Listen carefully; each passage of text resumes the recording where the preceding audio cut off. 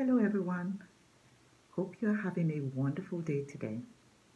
My name is Titi from Bethel Community Church. I serve in the prayer ministry and I've been part of the team that's been meeting to pray on Zoom weekly for the prayer requests that have been coming in. And we've been really grateful and encouraged even by the praise reports that have come in. I want to encourage you to please continue to write us at prayer@BETHELWPG.com. We are always willing to receive your prayers and to support you in this way. Today I had a scripture in mind that I wanted to share with you. It's taken from Jeremiah 29. I think before, if you've been keeping up with my posts, you'll know that I've talked a little bit about Jeremiah 29 verse 11. But today, the scripture I'm taking in is from verse 13. That verse says, "If you look for me in earnest, you will find me. When you seek me, I will be found by you." This was part of the letter that Jeremiah wrote to the Israelites when they were taken into captivity. And there was something about learning to seek God in all earnesty. I wonder what that means. I think sometimes it suggests that when we seek God, sometimes we're not really earnestly seeking Him. I liken it to trying to have a conversation with someone across your table. If you have a teenager, even some of us oldies are bad now. You have your cell phone and you're trying to keep up the conversation with whoever is across the table from you, and you're also distracted talking on the cell phone. So much so that in many homes we have to say, "Please put down your cell phone so that we can have a real conversation." I believe this is what God was saying here. I want to have a real conversation with you. I don't want to have this thing that we have where you are somewhat distracted. Well, what are the things that we would say would be our distractions? Sometimes our minds are just running on so many different levels. We've got concerns for our children, concerns about our work. We've got a whole list of grocery list of things that we need to do all day, that we just want to get through the prayer. And you know what? I've done what I'm supposed to do, and now I can go on with my day. And we're not really earnestly seeking to hear what God has to say. I can't imagine what it would be like for you if you were trying to talk to someone and have a conversation with someone, and they said all that was on their heart, and then they hung up the phone on you, or they just got up and walked away. I mean, really, you're not interested in what I have to say to you? God is saying, please, if you seek me earnestly, and you will find me. I have things in my heart too that I have to say to you. If you seek me with all of your heart, you will find out some things that I have to say to you. So a good example for us is a prophet called Habakkuk. And so you'd find him in Habakkuk chapter 1 and chapter 2.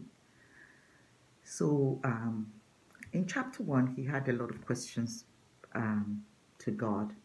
He says, "I am surrounded by people who love to argue and fight. The law has become paralyzed and useless. And the justice given in the courts, there's no justice given in the courts."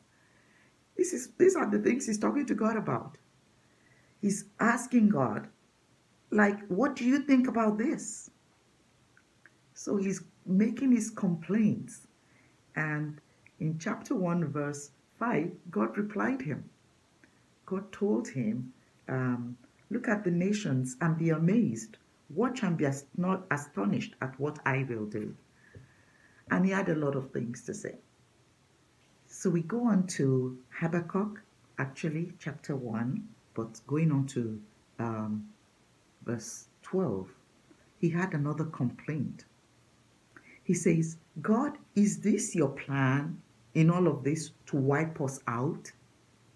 He's complaining also about the fact that they were in captivity in Babylon. Is this your plan?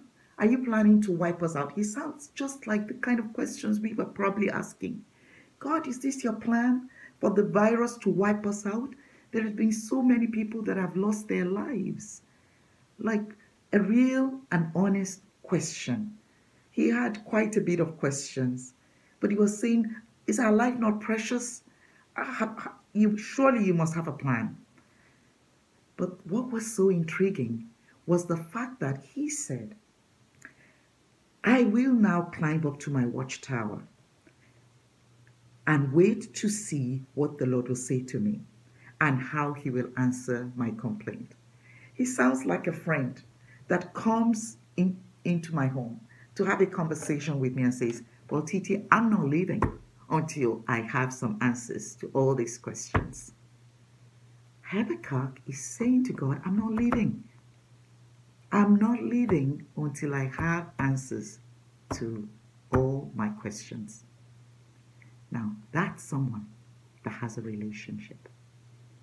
I'll have to say that when I pray, and perhaps even you, that we just lay it all out, all that's in our heart, and then we pack up our bags and we just keep on going.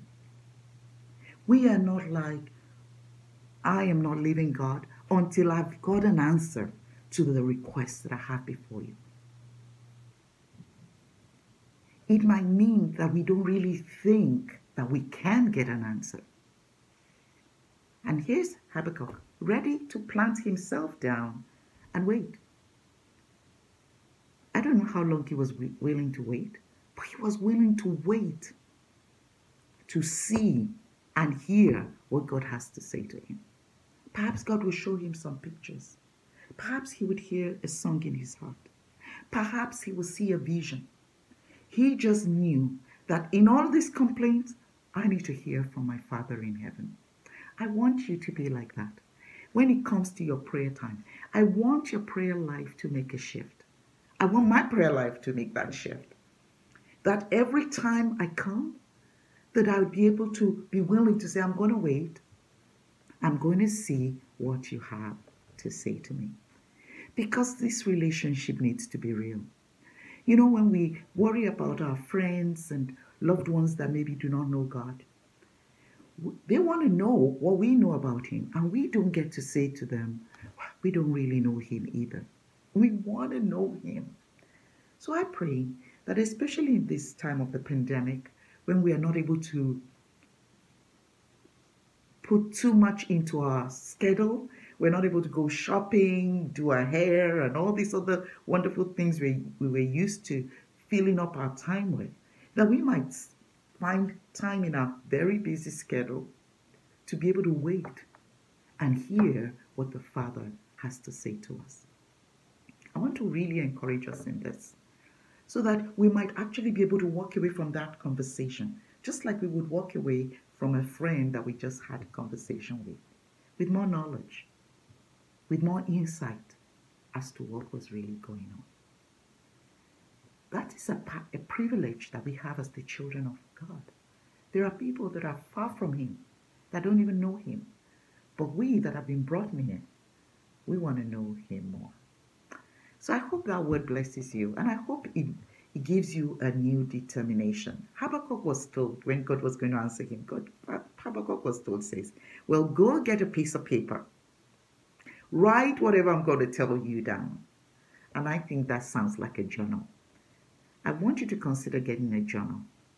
That every time you go before God, you'd write and you'd say, I made this request before my Father today, and I'm going to wait to see what he has to say to me. And when he says it, I will write it down. That I'll be sure to be able to say, it was this song that came to me. It was this scripture that came to me. It was this vision that came to me. These were the thoughts that came to me. something needs to happen to me. A change needs to happen in our relationship with the Father. Become richer and stronger and more personal. Amen. So let us just take a moment and pray. Certainly we have a lot of things to pray for, but many times we don't take a moment to pray for ourselves. Let us pray for help in this. It says, let the weak say, I am strong in the Lord. We need to be stronger in this area of our lives. We can admit that we're weak, but we're going to ask Him for strength today. Strength to be able to walk a little closer with Him, to be able to hear His heart, even as we share our hearts with Him. Father, we thank you for this time. Thank you, Lord, for these examples of people, prophets that have walked with you, that had a real relationship with you. Lord, they had such relationships that they were able to sit down and write the letters of this Bible. And Lord, we want to be ones that know what you're saying.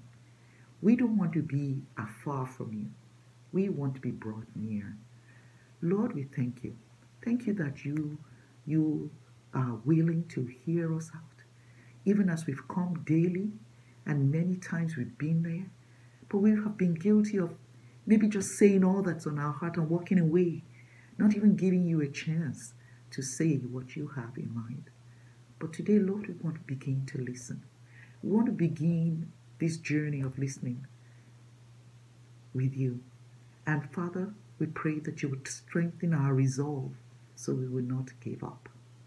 Lord, we've had prayers for those who have been ill. Lord, we ask that you start to speak to us so we would have words of encouragement that we can give to them.